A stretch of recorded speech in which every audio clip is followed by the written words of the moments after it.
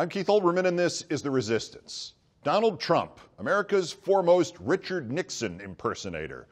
Just as Nixon could not stop bringing up Watergate to insist everybody should stop talking about Watergate, ensuring everybody kept talking about Watergate, Trump brought up Russia and the Russian Facebook ads and the Steele dossier 6 times last weekend to insist everything was discredited and a plot and everybody should stop talking about Russia, ensuring everybody will keep talking about Russia. And just as it never dawned on Nixon that if his administration paid the legal fees or paid anything else to men and women accused of or suspected of committing possible crimes on his behalf or just witnessing them, the payments could themselves become their own problem and help cost him his presidency. Trump has reportedly set out to do almost exactly the same thing. The payments first. The Republican National Committee confirms it has paid $430,000 worth of legal fees for Trump and his son Don Jr.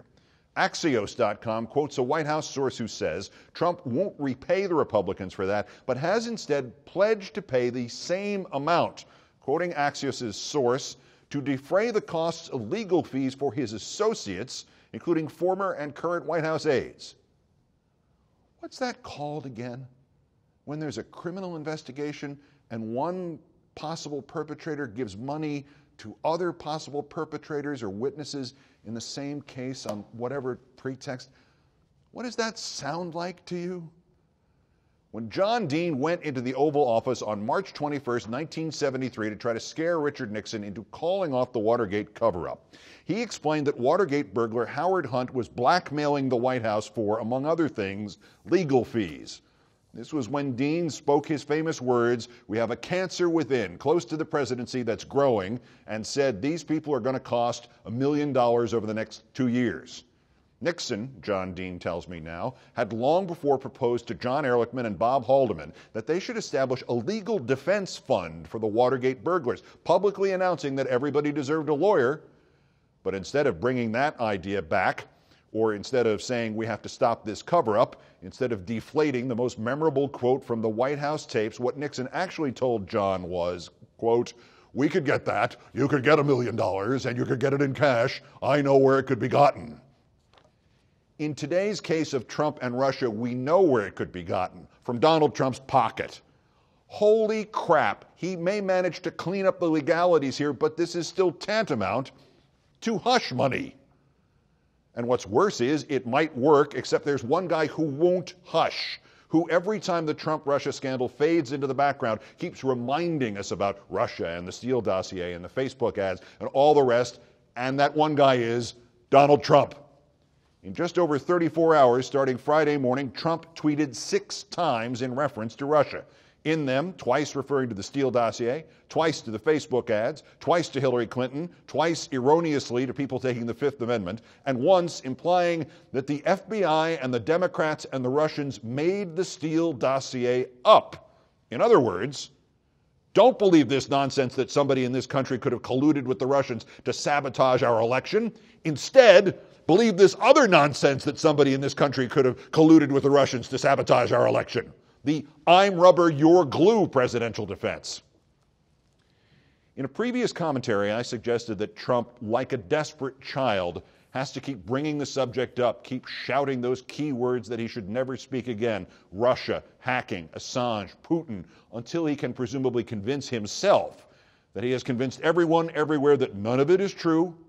He could not make it look more like he is covering up something horrifying, if he hung a sign around his neck reading "cover-up." It is madness and it will destroy him. That previous commentary was from the 10th of January.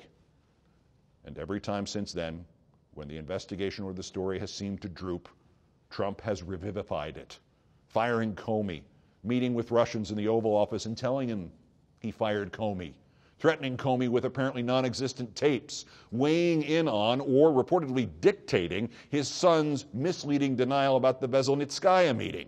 And now legal fees and or hush money for possible defendants or witnesses in the Russian scandal, and 6 tweets alluding to Russia and 2 specifically about the Steele dossier. The Steele dossier, which has that part about the tape. The tape about which Trump kept telling Comey he needed to be cleared. You saw what John Schindler, the former NSA and Naval War College figure, wrote about the dossier and the tape, right? Though the specific, quote, PP tape claim is viewed with derision by most Western spies who know the Russians, it's very likely that the Kremlin possesses compromat on the president. Senior intelligence sources from several countries have confirmed to me that unpleasant videos of Trump exist. Unpleasant. So Trump keeps bringing up Russia. Why on earth? It is imperative to remember a little noted story from the New York Times that Trump's attorneys, particularly the guy with the mustache, Ty Cobb, the genius who held an extensive conversation with another Trump lawyer about the case over lunch at a popular Washington bistro without ever noticing that the guy at the next table from them was a reporter from the Times. This Ty Cobb guy has reportedly kept telling Trump that if he cooperates with Robert Mueller's investigation, Trump will get what he most desires, an official, public, permanent, everlasting statement that he's not being investigated about Russia, and by extension, that the Steele dossier and the thing in the Steele dossier, the tape, are not true. The topic Trump cannot leave alone, cannot quit while he's merely behind and not yet, impeached. $430,000 for other people's attorneys. And for their sake, let's hope they get better attorneys than Ty Cobb. Resist. Remove. Peace. This all might be explained by the title of my new book, Trump is Effing Crazy, is now available in stores and online and without a prescription.